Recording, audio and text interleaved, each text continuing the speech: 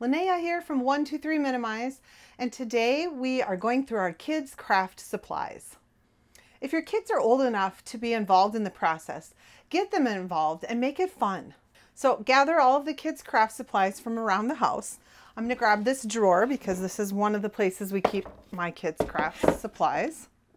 So just go through it and have them pick out the items that they still want to keep. Maybe you can give your kids the job of going through and testing the markers to see which ones still work and then throw away the ones that don't. With things like crayons, I usually like to throw out the little bits, or you could save them all in a bag and do a fun craft with them, like melt the crayons into a new crayon and make a multicolored crayon. I've done that before with my kids. And you know, if you go through this and your kids want to keep everything that there is, that's okay. But it just still helps them to be a little bit mindful of the space that you have to keep the crafts and not hanging on to things that they don't really need anymore. So go through and organize stuff into bags or containers and then put things back in an organized way.